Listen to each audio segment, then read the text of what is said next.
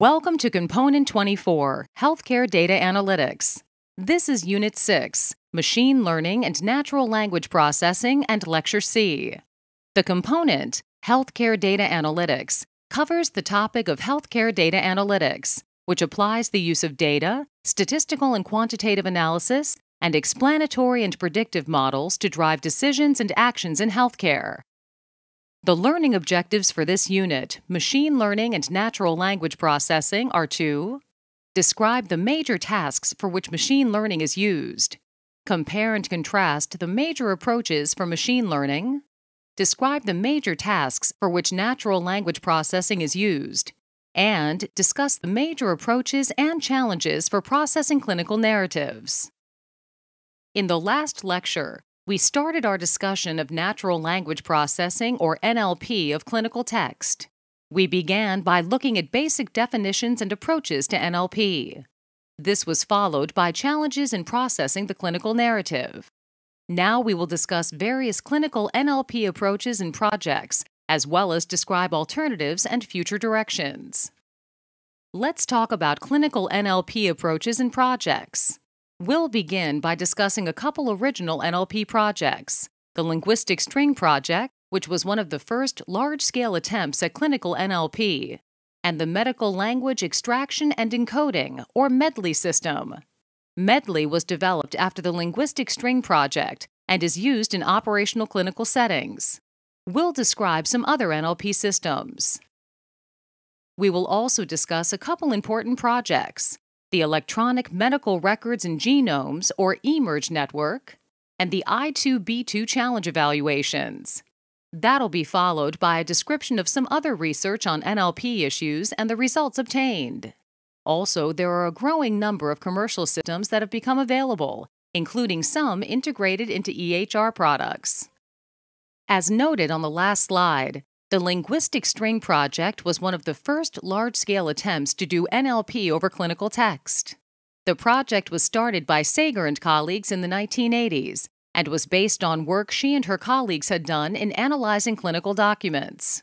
There were some presumptions about clinical documents that the system was built around. One was that technical documents in a single field, such as medicine, used only that subset of English grammar and vocabulary that she called a subgrammar. In fact, in analyzing large numbers of documents, it was believed that essentially all statements in clinical documents could be reduced to one of 6 information formats.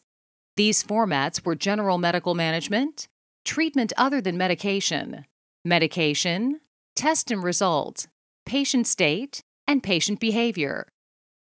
The system went through a number of steps that would aim to take clinical language and map it into the meaning encoded in these information formats.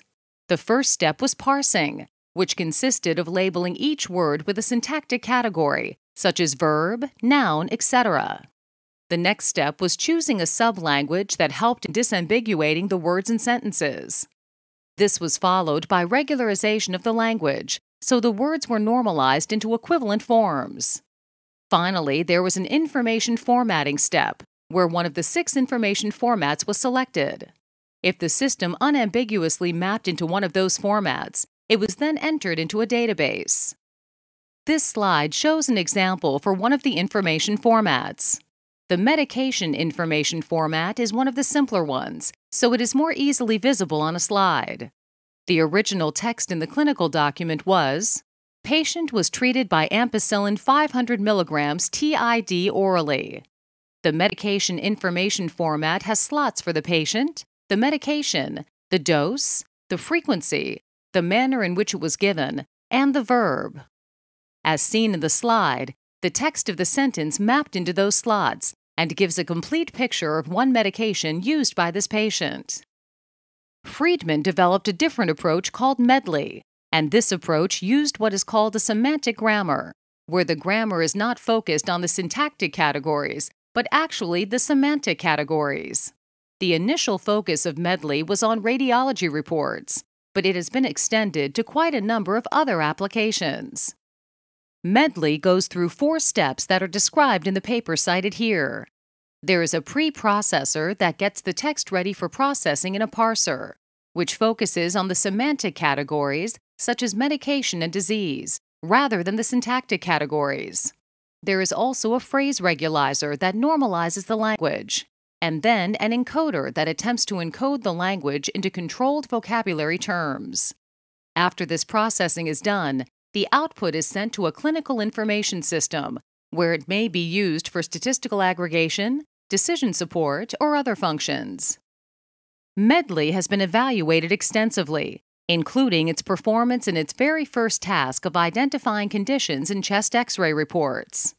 That first evaluation study of MedLEE looked at reports that had been coded by 3 physicians each and then compared MedLEE. With that approach, the recall of identifying correct concepts was 70%, and the precision of concepts identified was 87%. When the system was modified based on these results, the recall improved to 85% while the precision remained unchanged. A more comprehensive evaluation of MedLEE with chest X-ray reports measured what they called distance, which was the average number of conditions per report where the physicians disagreed across different groups of individuals.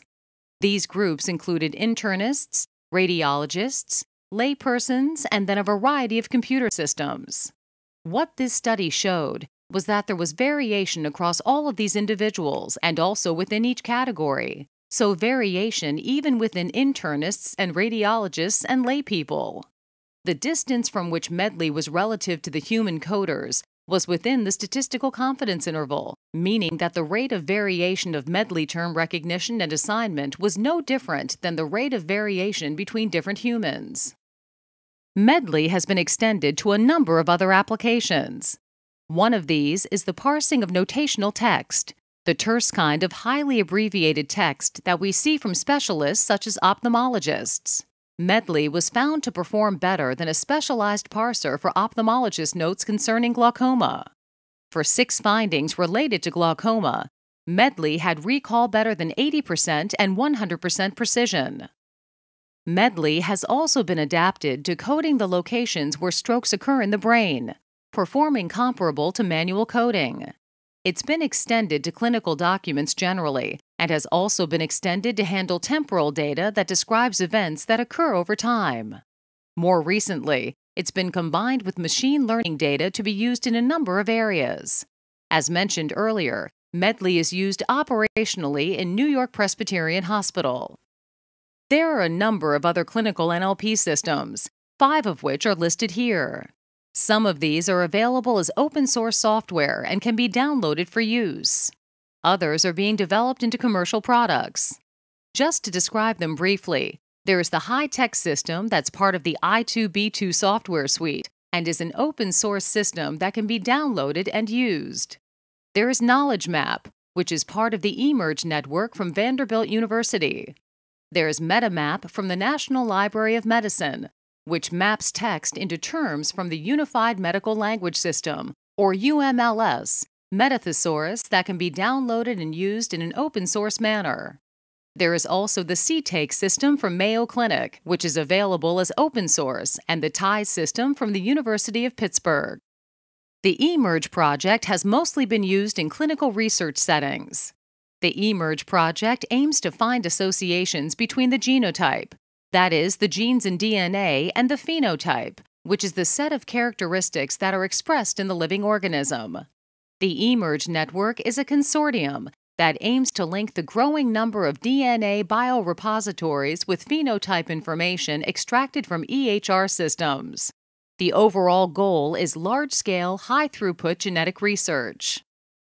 One way to get phenotypes out of the EHR is to use ICD-9 codes that are assigned in diagnosis for each encounter. For a variety of reasons, ICD-9 codes are inadequate, and there's much richer information in the text. The NLP system being used by the eMERGE network has been found to be more effective in correctly identifying patient phenotypes than ICD-9 codes alone. There have been many results from the eMERGE project. The initial work looked at replicating findings of known gene disease association that could be detected in EHR data. Subsequent work led to the discovery of new associations and follow-on biological research to assess those hypothesized associations. Another important result from eMERGE was that the NLP algorithms have been found to be easily transportable across different institutions and are not so uniquely tied into one institution. Finally, the eMERGE project has given rise to a new type of analysis called phenome-wide association studies, or PHAS, where many aspects of the patient phenome, that is, findings, diseases, and treatments that the patient may have, are associated with a genome variant. In addition to the evaluations of the systems already described, there's been another activity for the clinical NLP community, which is the I2B2 challenge evaluations. Challenge evaluations are common in many areas of computer science, where a standardized task and data set are developed and different research groups compare their results with others. Many of these are done on an annual basis, which is what has happened for the most part with I2B2. The bullets on the slides here list the tasks that have been covered in the challenge evaluations. In the first year, the task was automated de-identification of medical records. This was followed the next year by identification of smoking status from medical discharge summaries. In the following year, the task focused on identification of obesity and its comorbidities.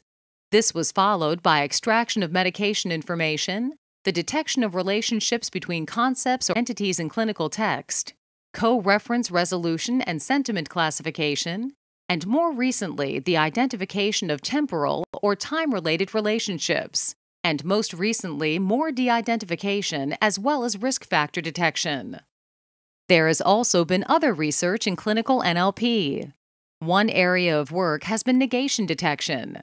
As noted earlier, clinical narratives are full of negations, and the ability to detect those negations is very important. There is also the important problem of syndromic surveillance of possible outbreaks of disease that are often detected through chief complaints of patients presenting to emergency departments. There is also the detection of healthcare quality measures that are oftentimes derived from text in the clinical record. Another area is clinical research. For example, finding patients who may have a condition such as congestive heart failure, or patients who have something like a foot examination done in the presence of diabetes. Other research has looked at identification of follow-up recommendations from radiology reports, sometimes which are not seen by clinicians when they should be. Another area of research is handling variations in language, such as abbreviation and other ambiguity that occurs in clinical text. Another question is whether clinical NLP is ready for prime time, especially if it's going to be used outside of informatics research settings, where we monitor closely how accurate the algorithms are. Stanfill and colleagues performed a systematic review of all automated coding classification systems through 2010. The recall and precision results of those systems are shown on this slide. As can be seen, while many systems were highly accurate, many were not, and it often depended on the task being done, the disease or finding being studied, and so forth. But clearly, if we're going to use NLP in a large-scale way, the algorithms need to be highly accurate with both high recall and precision. In closing, what are alternatives to NLP and future directions that may be taken? Despite the successes that we've seen, we still know that clinical NLP systems are limited. They're being difficult to generalize across subject domains, as we often need to develop new rules, new data, etc. for each new area of use. In addition, we still really don't know how good performance must be before we can use them in a clinically reliable manner. Are 95 to 98% recall and precision good enough? To test that, we have to test the systems in operational clinical settings. One alternative to NLP is to get clinicians to enter more structured data on the front end. Approaches such as menu-driven systems for entering clinical data have been tried for years, but are probably best in limited domains, especially when they take a great deal of time for busy clinicians to use. Clearly, there's an important role in the future for NLP, and as pointed out in the paper by Chapman and colleagues, we need tools and shared tasks to define that ultimate role. This concludes Lecture C of Machine Learning and Natural Language Processing. In summarizing this lecture, we learned there have been many clinical NLP systems, but only a small number are used operationally for clinical care or research. The performance of clinical NLP systems is imperfect, and the adequate level of performance for clinical use is not known.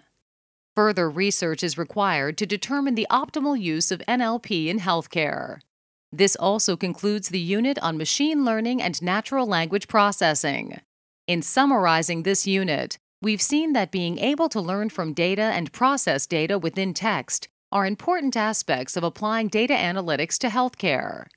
Machine learning is the field focused on learning from data and can occur in a supervised or unsupervised manner. Natural language processing is the area that aims to understand the text in natural languages and has many challenges in the clinical domain.